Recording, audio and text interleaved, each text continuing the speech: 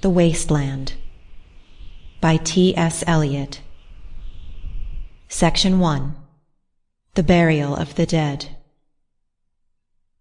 April is the cruelest month, breeding lilacs out of the dead land, mixing memory and desire, stirring dull roots with spring rain.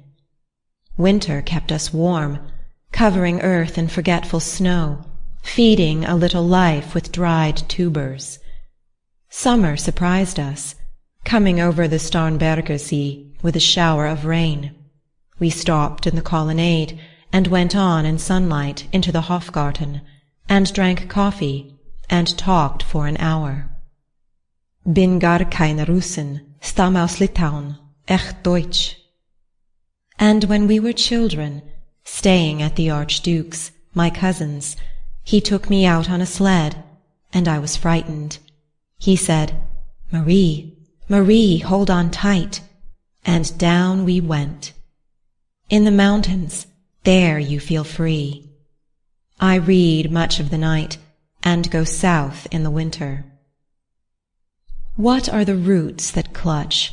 What branches grow out of this stony rubbish? Son of man, you cannot say or guess, for you know only a heap of broken images, where the sun beats, and the dead tree gives no shelter, the cricket no relief, and the dry stone no sound of water. Only there is shadow under this red rock. Come in under the shadow of this red rock, and I will show you something different from either your shadow at morning striding behind you, or your shadow at evening rising to meet you. I will show you fear in a handful of dust. Frisch weht der Wind der Heimat zu, mein Irisch Kind, wo weilest du? You gave me hyacinths first a year ago. They called me the Hyacinth Girl. Yet, when we came back late from the Hyacinth Garden, your arms full and your hair wet, I could not speak, and my eyes failed. I was neither living nor dead, and I knew nothing, looking into the heart of light, the silence. Ot und Leer das Meer. Madame Sosostris, famous clairvoyant, had a bad cold. Nevertheless is known to be the wisest woman in Europe, with a wicked pack of cards. "Here," said she, "is your card, the drowned Phoenician sailor. Those are pearls that were his eyes. Look. Here is Belladonna, the lady of the rocks, the lady of situations. Here is the man with 3 staves, and here the wheel, and here is the one-eyed merchant, and this card, which is blank, is something he carries on his back which I am forbidden to see. I do not find the hanged man. Fear death by water. I see crowds of people walking round in a ring." "Thank you. If you see dear Mrs. Equitone, tell her I bring the horoscope myself. One must be so careful these days." Unreal city, under the brown fog of a winter dawn, a crowd flowed over London Bridge. So many! I had not thought death had undone so many. Sighs, short and infrequent, were exhaled, and each man fixed his eyes before his feet, flowed up the hill and down King William Street, to where St. Mary Woolnoth kept the hours with a dead sound on the final stroke of 9. There I saw one I knew, and stopped him, crying, "Stetson! You who were with me in the ships at Miley! That corpse you planted last year in your garden, has it begun to sprout? Will it bloom this year? Or has the sudden frost disturbed its bed? Oh, keep the dog far hence that's friend to men, or with his nails he'll dig it up again. You, hypocrite lecteur, mon semblable, mon frère." Section 2. A Game of Chess. The chair she sat in, like a burnished throne, glowed on the marble, where the glass held up by standards wrought with fruited vines, from which a golden Cupidon peeped out. Another hid his eyes behind his wing. Doubled the flames of a 7-branched candelabra, reflecting light upon the table as the glitter of her jewels rose to meet it. From satin cases poured in rich profusion. In vials of ivory and coloured glass unstoppered lurked her strange synthetic perfumes. Unguent, powdered or liquid, troubled, confused, and drowned the scents in odours. Stirred by the air that freshened from the window, these ascended in fattening the prolonged candle flames, flung their smoke into the lacqueria, stirring the pattern on the coffered ceiling. Huge seawood fed with copper burned green and orange, framed by the coloured stone, in which sad light a carved dolphin swam. Above the antique mantel was displayed, as though a window gave upon the sylvan scene, the change of Philomel, by the barbarous king so rudely forced. Yet there the nightingale filled all the desert with inviolable voice, and still she cried, and still the world pursues, jug, jug, to dirty ears.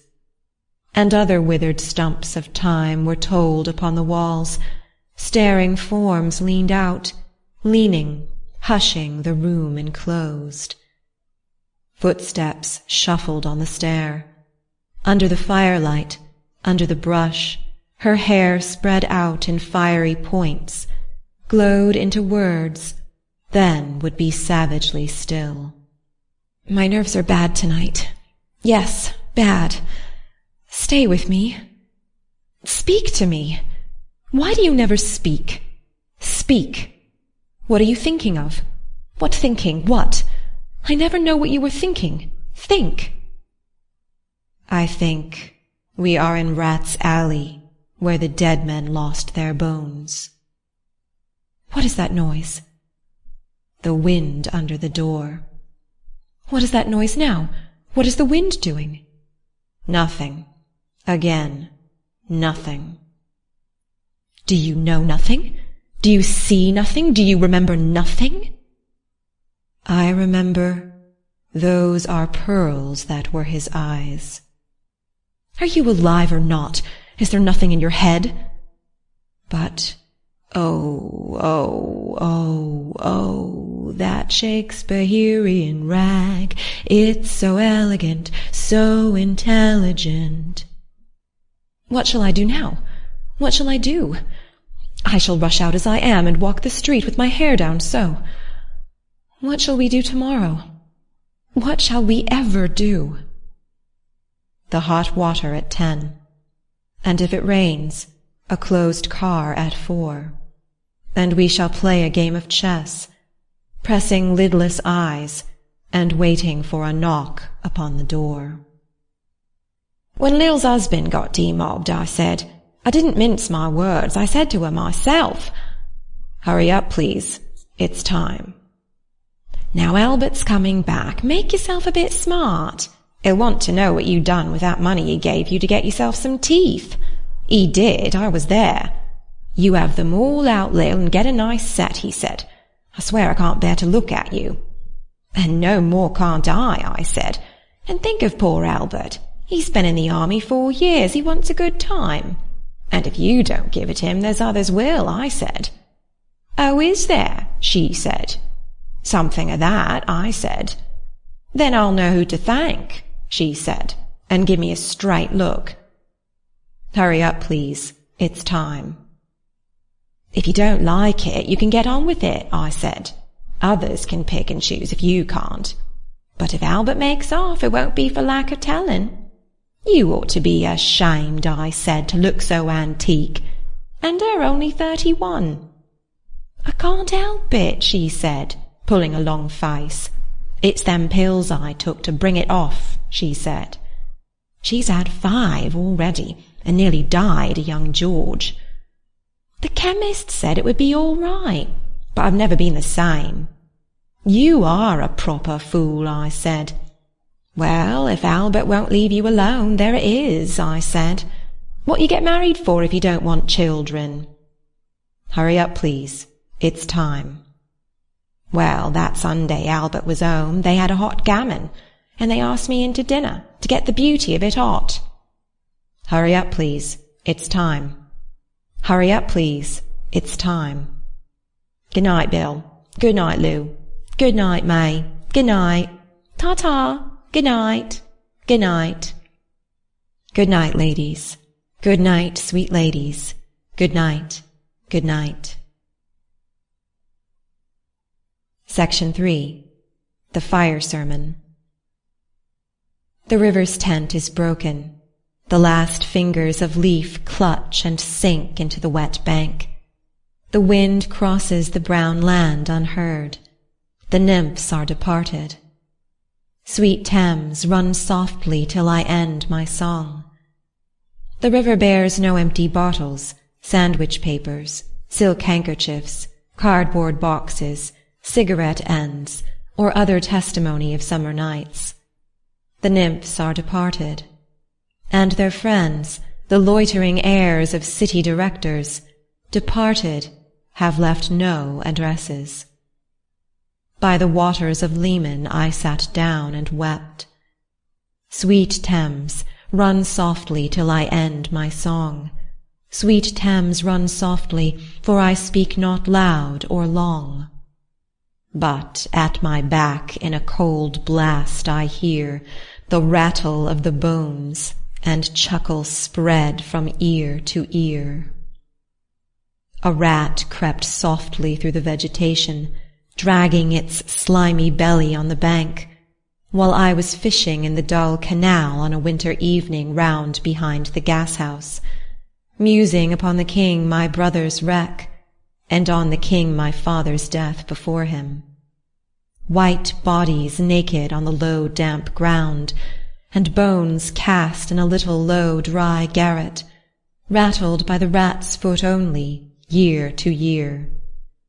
But at my back from time to time I hear the sound of horns and motors, which shall bring Sweeney to Mrs. Porter in the spring. Oh, the moon shone bright on Mrs. Porter and on her daughter. They wash their feet in soda water. Et oh, ces voix d'enfants chantent dans la coupole. Twit, twit, twit, jug, jug, jug, jug, jug, jug. So rudely forced. Teru. Unreal city, under the brown fog of a winter noon, Mr. Eugenides, the Smyrna merchant, unshaven, with a pocket full of currants, CIF London, documents at sight, asked me in demotic French to luncheon at the Cannon Street Hotel, followed by a weekend at the Metropole. At the violet hour, when the eyes and back turn upward from the desk, when the human engine waits like a taxi throbbing, waiting, I, Tiresias, though blind, throbbing between two lives, old man with wrinkled female breasts, can see at the violet hour, the evening hour that strives homeward and brings the sailor home from sea, the typist home at tea-time, clears her breakfast, lights her stove, and lays out food in tins. Out of the window perilously spread, her drying combinations touched by the sun's last rays. On the divan are piled, at night her bed, stockings, slippers, camisoles, and stays. I, Tiresias, old man with wrinkled dugs, perceived the scene and foretold the rest. I too awaited the expected guest. He, the young man carbuncular, arrives, a small house-agent's clerk, with one bold stare, one of the low on whom assurance sits as a silk hat on a Bradford millionaire. The time is now propitious, as he guesses. The meal is ended. She is bored and tired, endeavours to engage her in caresses, which still are unreproved, if undesired. Flushed and decided, he assaults at once. Exploring hands encounter no defence. His vanity requires no response, and makes a welcome of indifference. And I, Tiresias, have forsuffered all, enacted on this same divan or bed, I who have sat by Thebes below the wall, and walked among the lowest of the dead. Bestows one final patronizing kiss, and gropes his way, finding the stairs unlit. She turns and looks a moment in the glass, hardly aware of her departed lover. Her brain allows one half-formed thought to pass. Well, now that's done, and I'm glad it's over. When lovely woman stoops to folly, and paces about her room again alone, she smooths her hair with automatic hand, and puts a record on the gramophone. This music crept by me upon the waters, and along the Strand, up Queen Victoria Street. O city, city, I can sometimes hear, beside a public bar in Lower Thames Street, the pleasant whining of a mandolin, and a clatter and a chatter from within, where fishmen lounge at noon, where the walls of Magnus Martyr hold inexplicable splendour of Ionian white and gold. The river sweats, oil and tar, the barges drift with the turning tide, red sails wide to leeward swing on the heavy spar. The barges wash, drifting logs, down Greenwich reach, past the Isle of Dogs. Wah la la, lea, wa la la, lea la la. Elizabeth and Leicester, beating oars, the stern was formed, a gilded shell, red and gold, the brisk swell rippled both shores, south-west wind carried down stream, the peal of bells, white towers. Wah la la, lea, wa la la, lea la la. Trams and dusty trees, Highbury bore me, Richmond and Kew undid me. By Richmond I raised my knees, supine on the floor of a narrow canoe. My feet are at Moorgate, and my heart under my feet. After the event he wept, he promised a new start. I made no comment. What should I resent?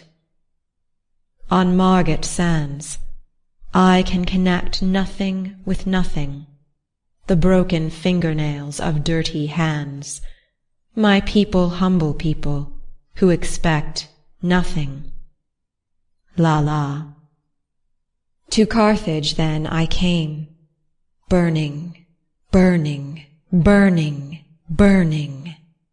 O Lord, thou pluckest me out, O Lord, thou pluckest.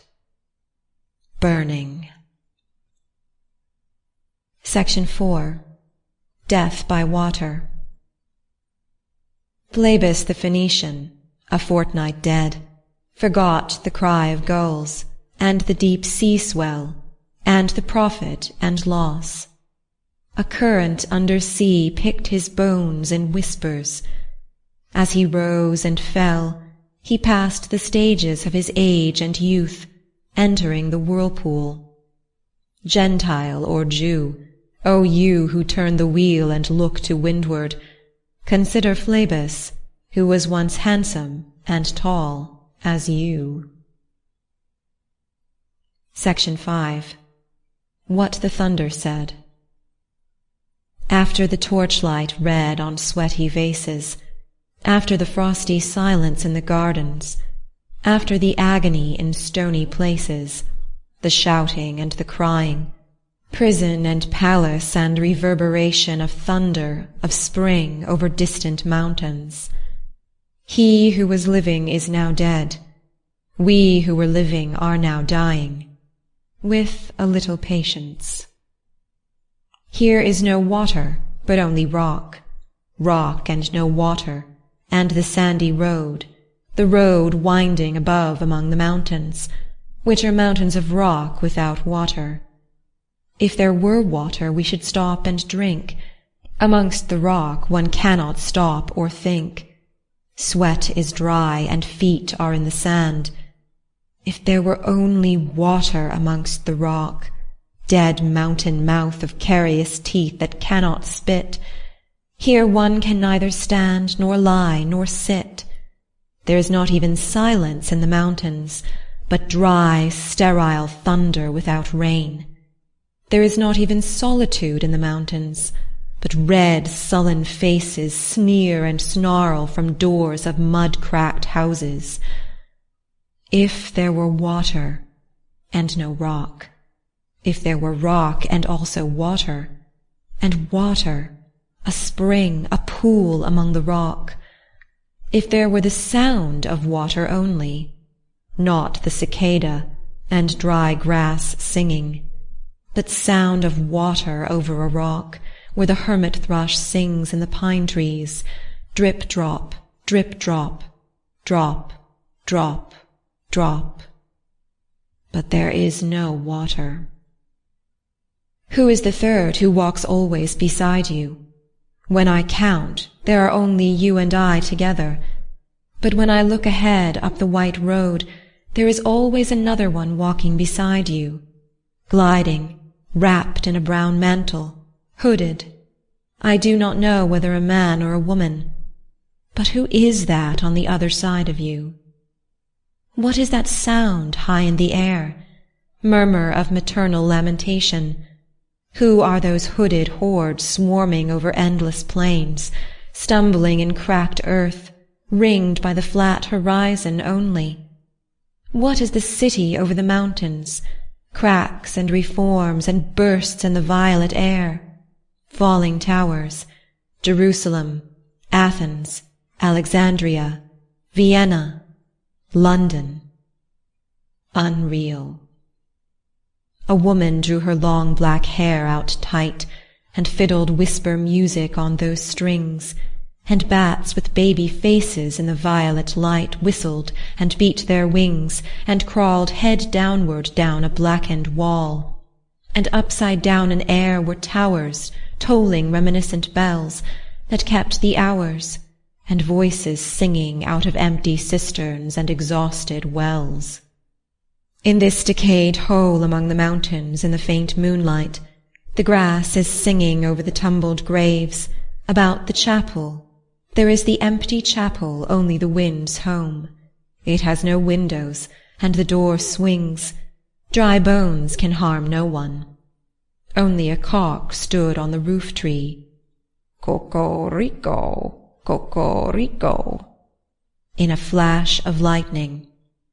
Then a damp gust, bringing rain.